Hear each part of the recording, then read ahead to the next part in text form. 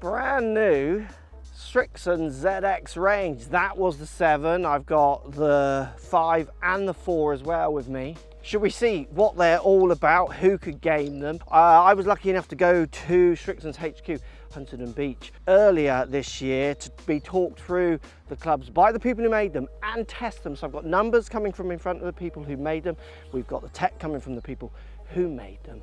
Me out here on the course, trying to do them some justice.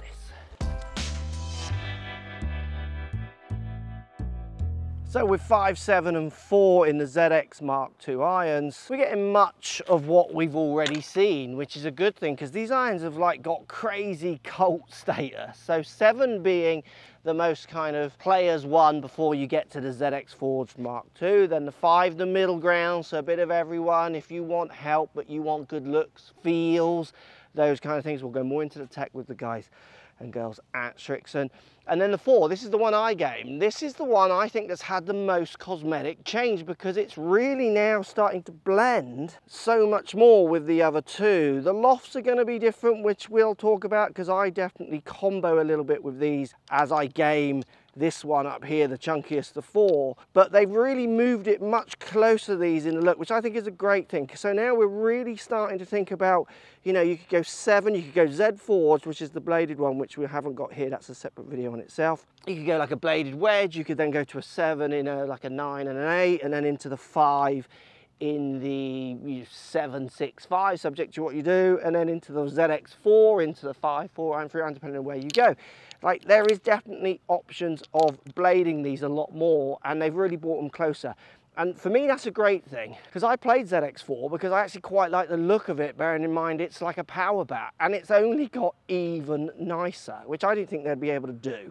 So ZX7 to kick us off, looks absolutely delicious. It's a lovely little shape, quite a flat top line, but medium, not too big a head shape. You know, this is going to appeal to players, and already is. Like, that's what they're hedging towards in their bags. You see less and less of the blades nowadays, and I'm loving it. Look at the top line. It's such a clever shape, I think, with the Srixon. So it's a medium top line. They kind of round off the back of it, quite a flat top line. So you are actually getting a decent amount of help in these, but at the same time, in player's position, you're getting what you desire, which is, for lots of people in this bracket, something that looks really nice and feels super nice, like that did. So how's that going to compare up to the 5? We see a slightly different barring on the back, very similar looks on the top line. Like 7 and 5 are so easily interswitchable if you do want that little bit of help in those blending options.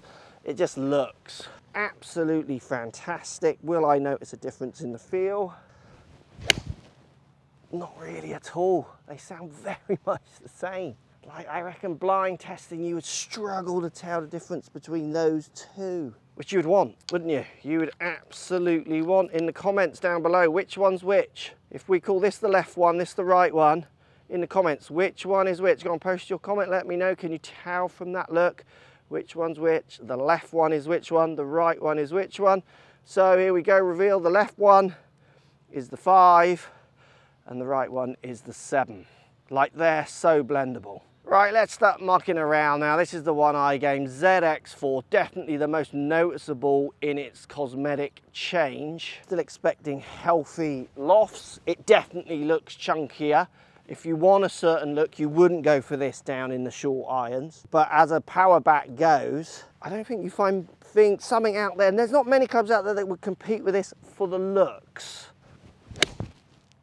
Oh, and I've hit that pretty average out the toe, and it's done so well. Oh, these clubs like me out the toe. That's ridiculous. Again, they're outside. The feel between those 3 is, oh, it's slim. Like, it's hard to pinpoint the feel. Even in the 4 there, as a game improvement iron, it was feeling pretty spectacular. Should we see what Srixon are saying about the tech of these irons when I spoke to the people who made these irons? Let's see what their brief was as I test to see if they've achieved that said brief. So what's the difference between 7, 5 and 4? The 7, 5 and 4, they're all designed to look very similar at address, but you'll see subtle differences between each individual iron set. So the 7's More of our players type irons, a touch more compact, a touch narrower sole width. 5's in between the two, so it's a little bit longer blade length, a little bit wider sole. And the 4 has the longest blade length, the widest sole. It's our most forgiving of the 3 models. Now, when it comes to all 3, so do they use the same face technology in all 3? 2 of them do. The 4 and the 5 are both 2-piece construction, so they're able to do a mainframe face technology. That's that variable face that helps with the ball speed, helps with the launch, helps with the forgiveness, where the ZX7 has the pure frame, and that's really focused on feel. So the players that really want to emphasize the best feeling irons, we have the pure frame technology for you. Are they all made from the same material? So are they all forged, or one's got a forged face, I think? Or tell me about that. Yeah, so the ZX7 is a 1-piece forged, the ZX5 is a 2-piece forged, and the ZX4 has a cast body but a forged face, and they're all designed to be our premium feel, the best feeling irons in golf. Do they all have the same sole? They all have the VT sole, just a little bit of a different variety or flair to each one, depending on the player type. So a lot of that goes into the sole width and where the CG location needs to go, but also the swing style. So the ZX7 is kind of built for that steeper player. ZX4 is kind of more of that sweeper player. Just kind of, that's how the market trends and types of playing styles.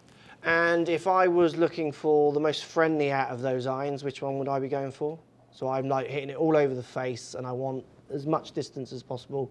Which one's going to suit me best? The ZX4 is definitely our most forgiving, longest iron set that we offer. It has all the technology of the ZX5, but just a little bit larger and higher MOI to help just those extra mishits go the same distance as your good shots. And then a 7, is that closer to your blade, or is it closer to the 5, or is it literally just right in the middle? It's a good question, isn't it? I think it's closer to the blade just based on the construction, but performance-wise, we've had a lot of the positive feedback with the 7, and we've had a good amount of our blade players go into the ZX7 because they're noticing the benefit of playing something a little bit more forgiving. So they're getting that look they want, but then they're getting feel and performance of what they want from that blade. Is that kind of what? And then even at the top of their bags, they're putting in the ZX5s, and some of the ZXUs may go and play, but we're getting a lot of ZX5s between the 5s and 4 irons. So this is the reason I used the 4, which was pretty much the worst hit. There's the 5 and the 7 over there that did pretty good. That's pushing me to my limits from that back tee with the club I've got. So you can see they're packed with tech, and they've not massively changed from models gone by. I think if you have the Mark 1, I don't think you need to be rushing out to get this one. But if you're new to this kind of bracket of golf club, any of these 3, maybe this one that should be in the test brackets. So I've got the 3 wedges here, and this is now even where my story starts to get into the blend option. So I have this pitching wedge, but it acts more like my 9. So then I put this pitching wedge in the 7. So I combo, sorry, I have this pitching wedge in the 4. Sorry, I have the 4, and then I have the 7. Just give me actually a pitching wedge that blends more with my gaming wedges, 52, 58. So if we look at the 3 wedges here, we start seeing, you know, lovely shapes that are consistent through the set. The 4 is definitely the one with the most offset and the chunkier top line, as you would expect. So you can see the chunkier line compared to, again, 7 and 5, just as seamless with their blend. And they're great little shapes that will absolutely mix in with whatever irons you're using out there when it gets down to your gaming wedge. This is the 5. So we're crossing over those feels that we're getting from the more forged feeling clubs into these wedges. Second time's always better, you learn, don't you? And then the 4 is the chunkier, but again, remember I'm using the 4 more as my 9.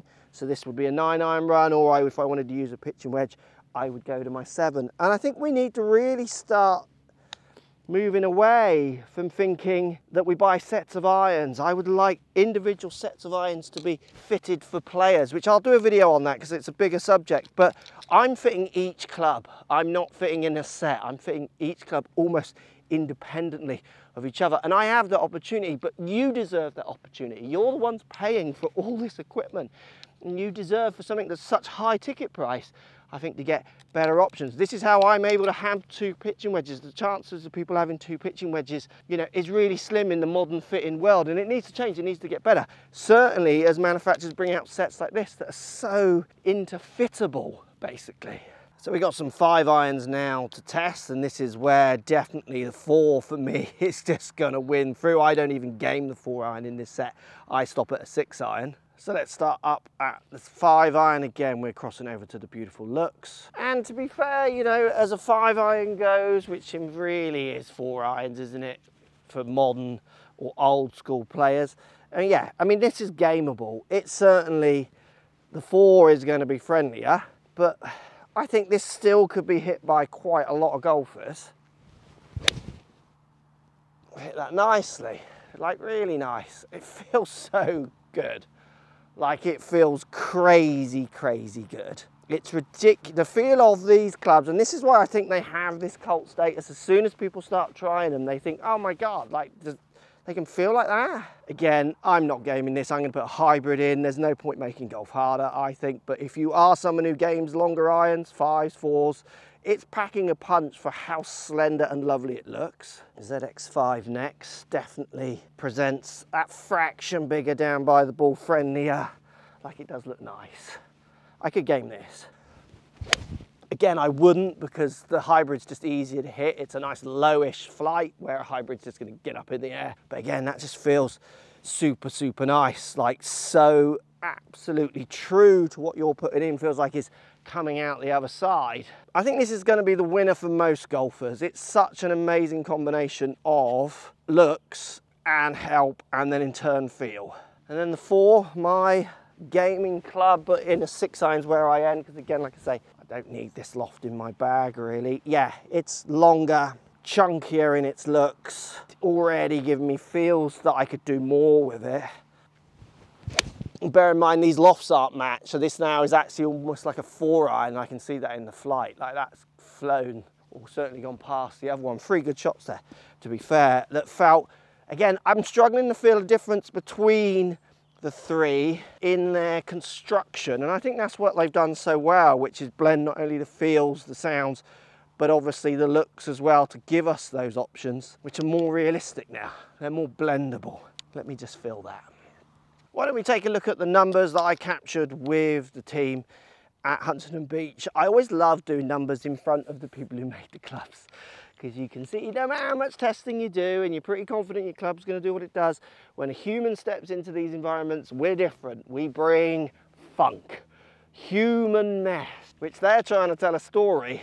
And as you know from lots of your fittings, sometimes our story's bigger. Let's see what the numbers come out like. Lucky enough for them, I'm relatively true with my numbers.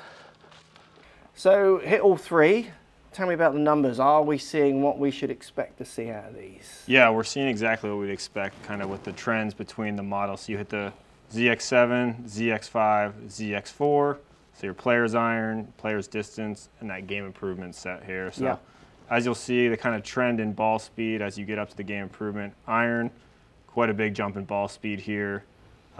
Really seeing a jump in carry distance as well.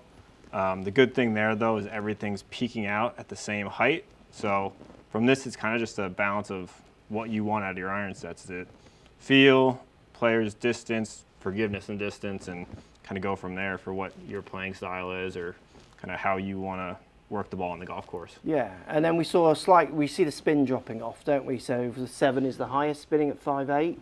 Outside, I mean, I don't know if I've done a bit of testing inside to outside. That's going to be up near 7,000 outside for me. Yeah. So I'm around 1,000, 1,500 drop from indoors to outdoors.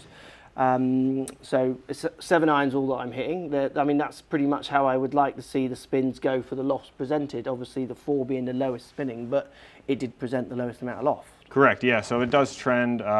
This is your highest launching or highest lofted iron. A little bit lower loft, and then the strongest loft out of the 3. So, so they're following typically their seeing pattern. that spin trend, yeah. Yeah, absolutely. And then the only thing that is quite interesting for me, I guess, is my ball speed standard deviation was slightly higher on the 4, which is my preferred club. I do think that sometimes that's a little bit of me, because I'm so excited at the fact that some of those 7 irons are going 200. Yeah. I'm thinking, can I go 210? Yeah, you're kind of jumping on a few. You hit a few here and there that were thin. I bet if we threw out some shots, that would jump up quite a bit, even further. So yeah, and look, that robot's going to struggle, isn't it? Look at that. Look at that's a machine, isn't it? Yeah, that side angle. You can't really beat that. That starting line is on the Ideal, money. yeah. So pretty good numbers, pretty strong, and pretty so true to definitely a little bit strong in 4, but that's what I like about them, basically. Yeah, and I think it's good. We do a lot of combo sets, so if you were struggling and your distances were kind of packing up towards this end of the set, you could start going into that stronger loft and more forgiving head, and then that'll get you those nice gappings that you want throughout the whole bag there. And you can see those numbers playing out here. There's the 7 that I hit off the tee. There is the 5 with the 4 just being the longest. They're playing out as they should. What is delivered comes out the other end, and definitely the 4 has a little bit of juicing, shall we say. And that's why I use them, because I need as much juice as I can get. So I think it's a really good offering from Srixon for this year. Mark 2s, they are a Mark 2. I don't think you need to rush out if you've got Mark 1. Go and try if you want to, but if you're looking for new irons, there's definitely something in here for everybody. And then the more we start thinking about, when it comes to think about like who should game what, I mean, I'm gaming clubs that you wouldn't put in my hand as my bracket of player, but then at the same time, I've got the ZX7 in there as well. So I'm very much fixing and making each club work for me from the tools I'm lucky enough to have advantage to use. But you can as well. You spend a lot of money on these clubs. You need to push your fitters and your pros, whoever's selling you your clubs, to try and help you find clubs for each individual skill or not skill you've got with the different lofts, because the more you push them, the more they're pushed the manufacturers, and the manufacturers will just have to provide the tools to make the sales, because making sales is obviously what the manufacturers are out there trying to do. Thanks for watching. Let me know what you think. Is it something you would test or not? So I'm using my 4 here in the pitching wedge for the distance. I need to hit the ball. Oh, it feels so good. I'm so happy with the changes of 4. Being a 4 player, I absolutely believe that the 4 is the most improved. And the reason I say that is because it blends now so much more with the other 2. Looks, feels, sounds, everything. Loving it. Thanks, Srixon. Thanks for watching, everybody. Let me know what you think in the comments and if it's something you might test.